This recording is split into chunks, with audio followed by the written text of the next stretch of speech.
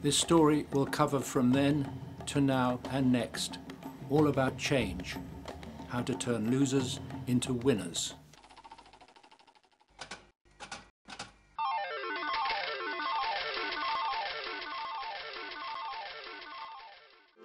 A snow petrel past a group of penguins on an iceberg. Black and white pintado petrels with a fulmar petrel. And a tiny storm petrel the size of a sparrow.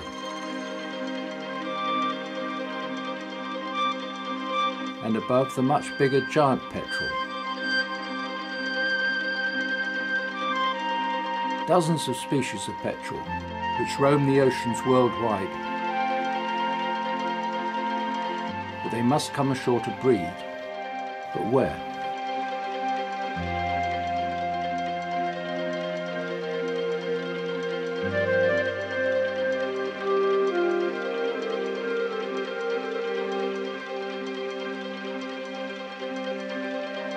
These are fairly common petrels, but far from here is a beautiful small petrel whose story is like none other. It breeds high in the mountains of Madeira, a rugged island in the eastern Atlantic. Shepherds up there say their cause are like the suffering souls of the nuns, attacked in the past by pirates. For many visitors to Madeira, this is the place of fountains, flowers, sunshine and nature.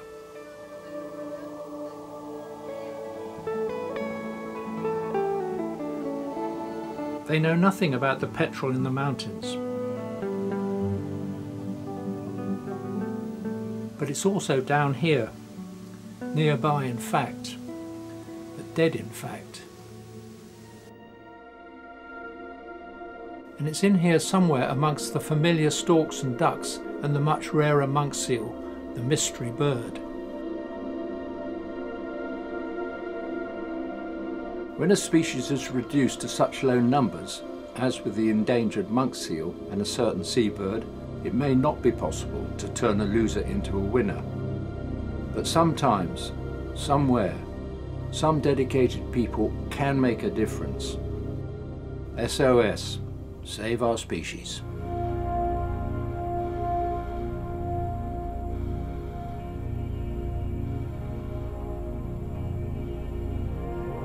Yes, that's it. Zino's petrel. Amongst the other seabirds is this species with an extraordinary backstory, linking land and sea, shepherds and fishermen, and an extraordinary family, the Zinos of Madeira. It's about discovery, extinction, and then rediscovery, back from the brink. Symbol of the sea, and its future perhaps.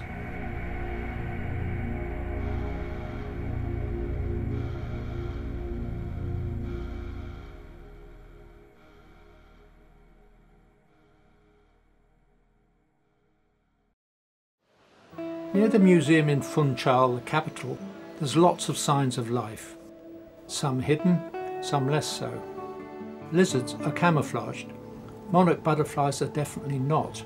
In the past, some were blown across the Atlantic and found food here amongst the famous gardens of Madeira. They also found the Zinos, whose link with the petrels out at sea and in the mountains was to become legendary.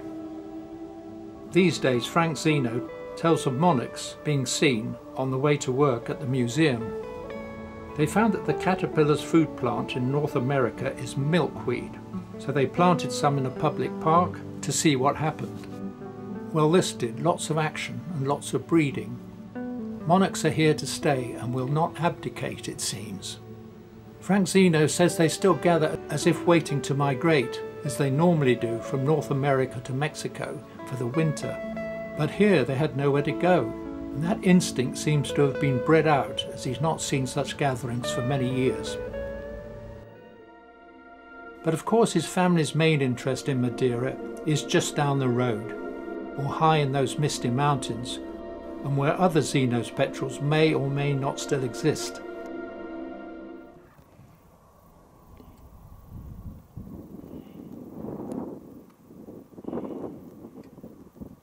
Frank needs to know, and he checks with all who know the area. The NATO radar station was thought to be a major disturbance, but he was told not to challenge the authorities. So he didn't. He'd only lose. This is the unlikely home of his Petrel, with its amazing double life.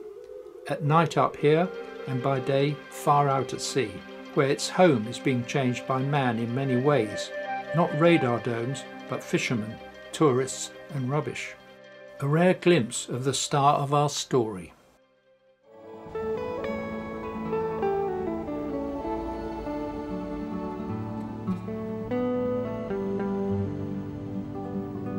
Meanwhile, back in the park, it's business as usual.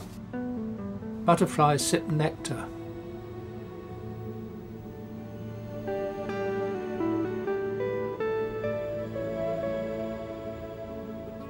Lizards chase ants, or each other.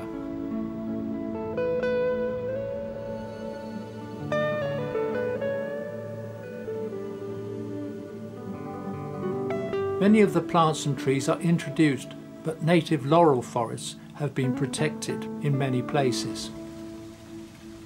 It's a gardener's paradise with an excellent climate and the right water and soil, which are essential ingredients. Portuguese and thriving, with Funchal a modern city, and from out in the fertile countryside, often very rugged, comes a remarkable supply of fruit and vegetables.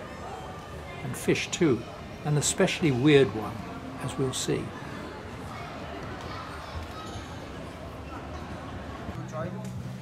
A farmer's market.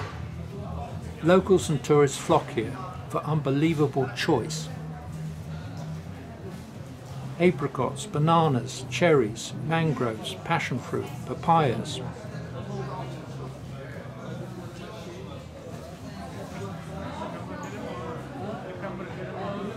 Plums, guavas, figs, tree tomatoes even. Finish off with a glass of Madeira dessert wine, made from 4 traditional types of fine grape. The older the Madeira, the higher the price, in this Garden of Eden. And the locals like their food, and also music and dance.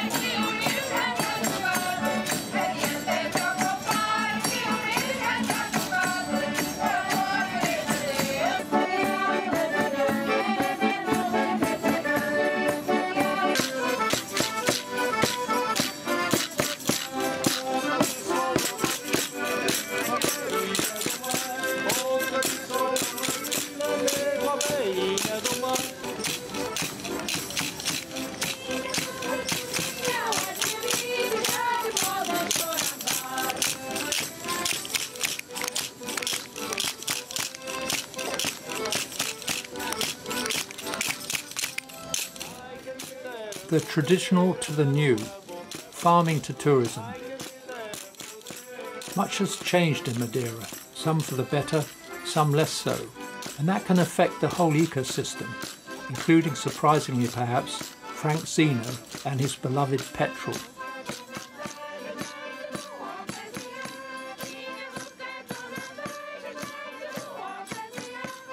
A way to travel to the traditional house.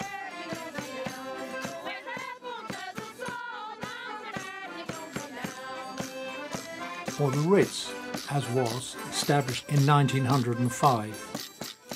A sliding chair on a steep street, very ladylike. Or take a Monte train. Now you can go by cable car, as thousands of tourists do, to visit the famous botanical gardens. Fishing has changed too, as just about everywhere else on our blue planet. Then and now. A meal in Madeira could have come to the kitchen from the deepest sea or the distant mountains, both home at different times to our endangered Zino's Petrel. Madeira is its only home on the planet, which it now shares with changing circumstances. At the Ritz of today, an Elvis song is a reminder of its lonely presence.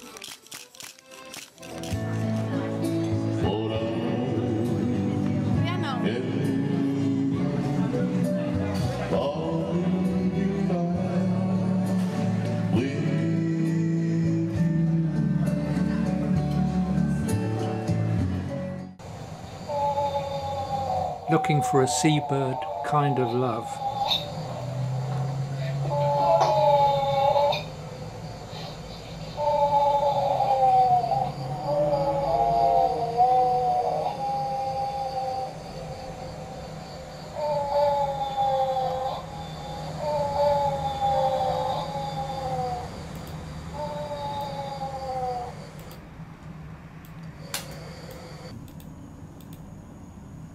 This is a team effort, sound and pictures with his wife, very selective, and a great fan of seabirds. They're also known as globe spanners.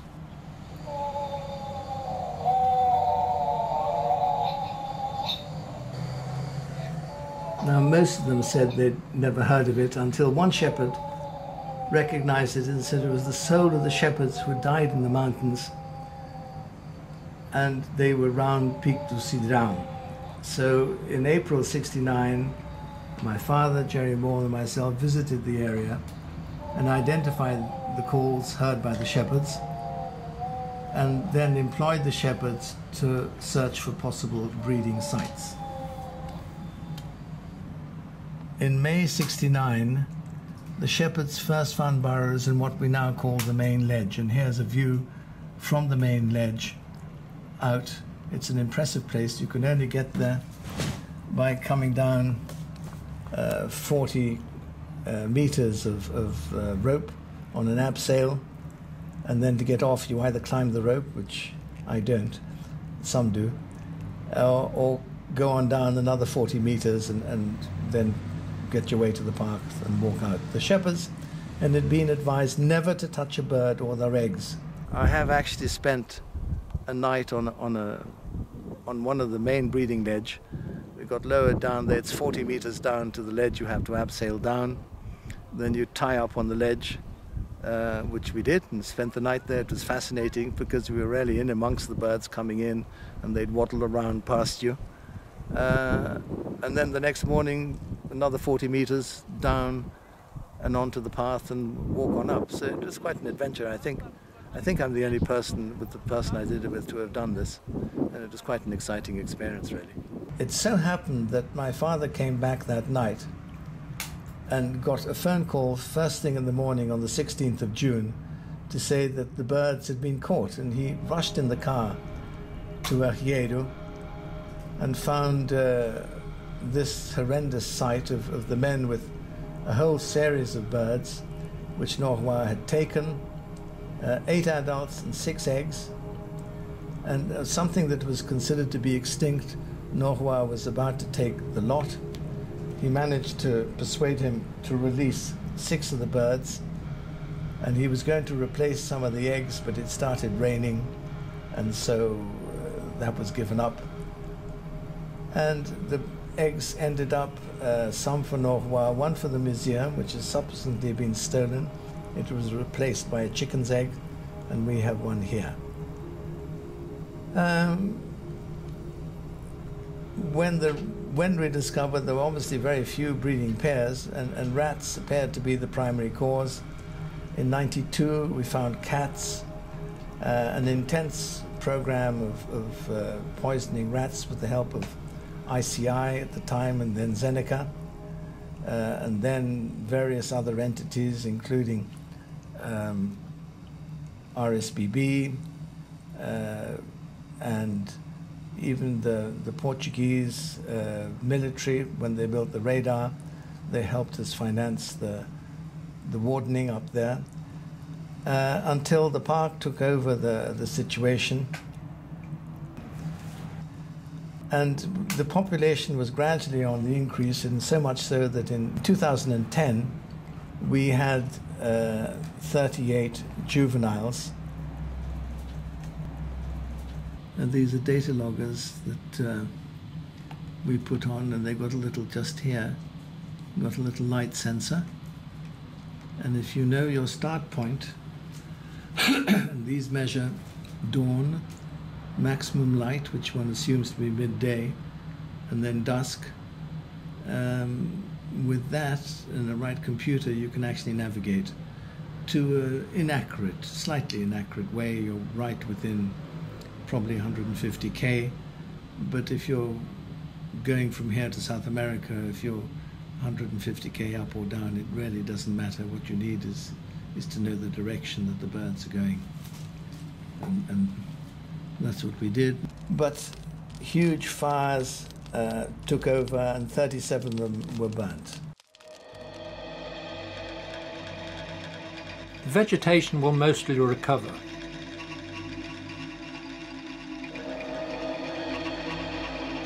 But will the dwindling petrels, unique to this island of Madeira? There may be other Zino's petrels nesting somewhere else in those high rugged mountains where none of the intrepid walkers go, and certainly not at night when the lovelorn petrels may be sounding like the suffering souls of nuns trapped in the valley below.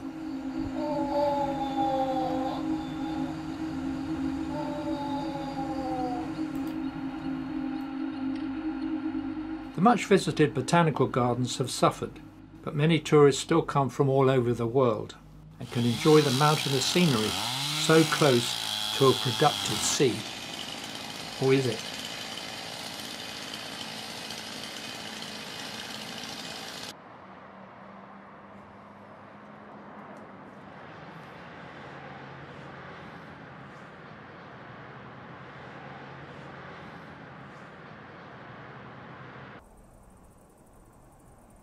The walkers in the mountains descend by bus to a very different scene, really the main home of Zino's petrel, in all its vastness, the Atlantic Ocean and beyond.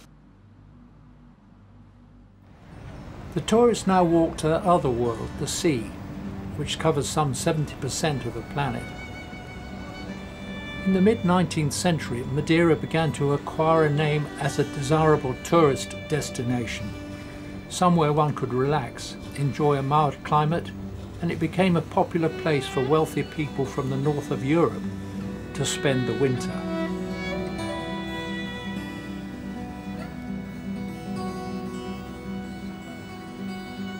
Eco-tourism is the new version.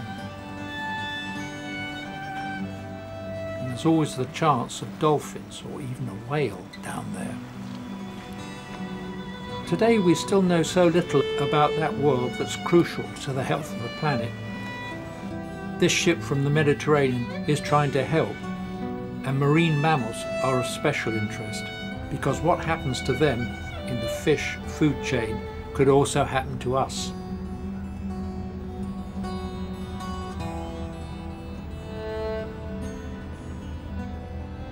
Plankton are eaten by small fish, then by birds, like Zino's petrels for example, on up to monk seals, dolphins and whales.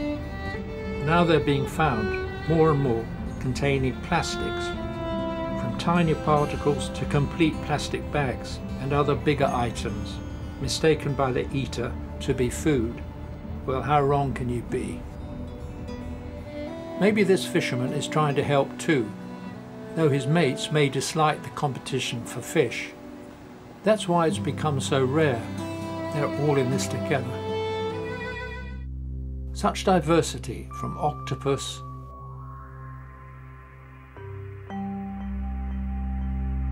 to crab, and even he's diverse, carrying a couple of anemones.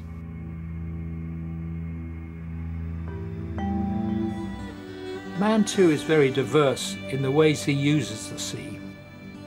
Sport fishing is very popular worldwide, but these days fish are returned with tags, so at least a bit more may be learned about their lives rather than their deaths. From a few sport fishermen to a cruise ship full of thousands of people. David and Goliath, a local fisherman, to a very tall floating hotel. The passengers consume a lot of resources and create a lot of waste. Recently, a big cruise company was fined heavily for secretly dumping waste in the sea.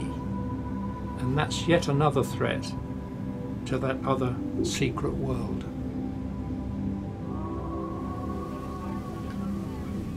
And now briefly to a very different place, not far from the main island of Madeira. We're heading for a rather special group of islands called the Desertas. Also leaving are the fishing boats, heading for the open sea, where they intend to catch a special fish, black as the night and down deep in the darkness. And from March to October, the Zino's Petrels fly inland in the dark too, to try and nest on those sheer cliffs. Frank Zino says they used to fish with hook and line, which could end in the death of that black fish. And maybe in the past, gulls were a threat at the lower levels, and so the Zino's Petrels were pushed up into the mountains, where they were killed by rats and cats, introduced by man. Off the Desertas Islands, a whale is spotted.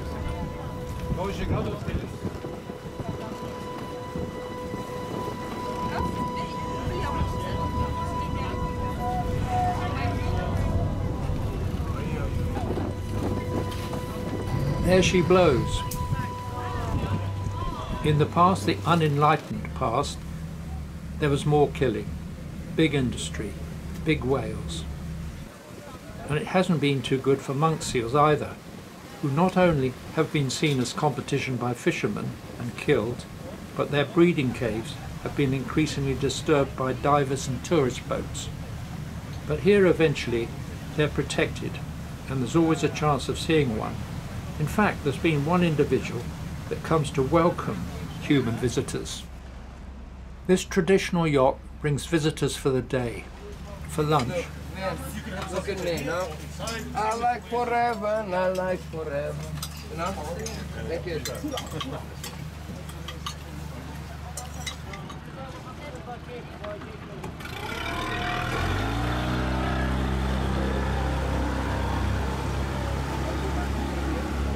Plus a visit to the research station, where scientists keep a careful eye on the wildlife. There's even a unique Desertas grande wolf spider that lives in a remote valley, hunting at night for prey as big as lizards. It's capable of delivering a painful and venomous bite to humans. Perhaps go for a swim instead.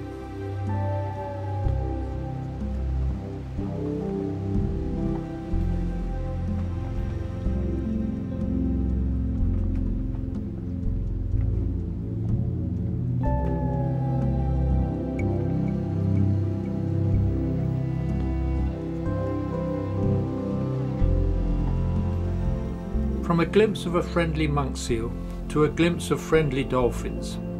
Out here you can see the difficulty of photographing a small bird like Zino's petrel at sea, with heaving waves and from a lurching boat. This is some of the only footage of this very rare bird at sea.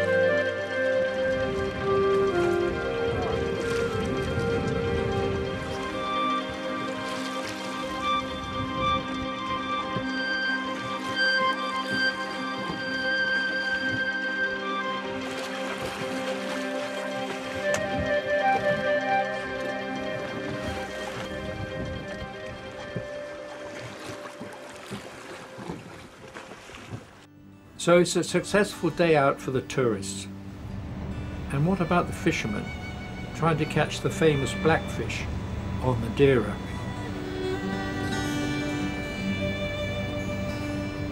And the eco-tourists?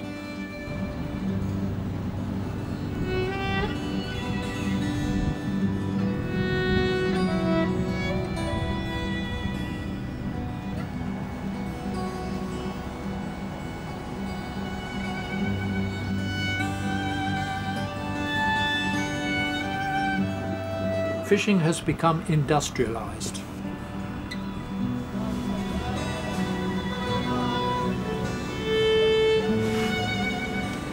More and more is being taken from the sea by hook and line or huge nets and trawls.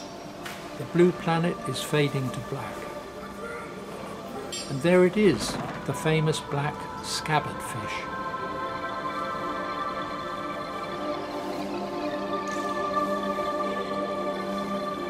Looks tasty, doesn't it?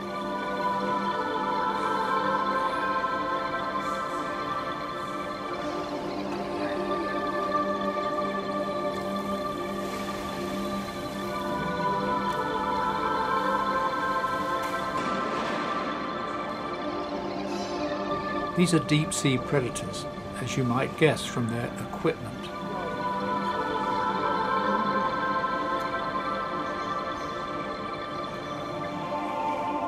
And tuna. Big ones. They used to say there are plenty more fish in the sea. Well, today there aren't. Overfishing is a problem worldwide.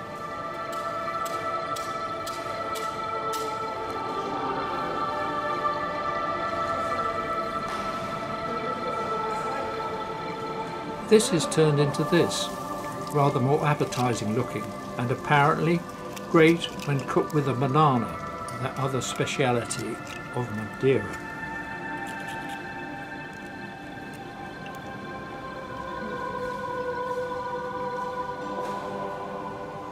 Whether it's black scabbard fish or tuna in Madeira, or salmon or cod, prawns or scallops, man has always fished the world's seas.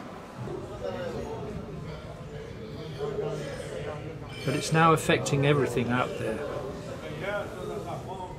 From top to bottom, bottom to top.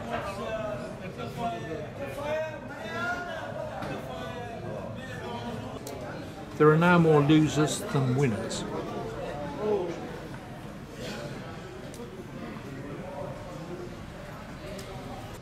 And so where does that leave the little Zino's Petrel?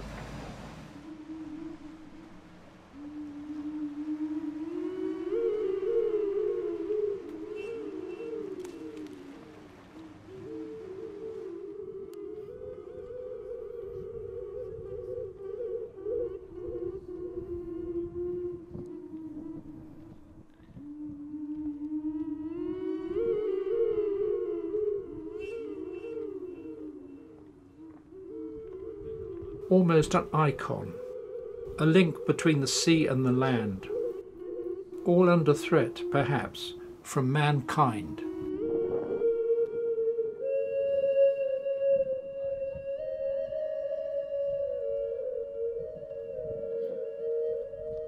But one man, Frank Zino, has tried to turn a loser into a winner in this daunting terrain. Let's hope he succeeds.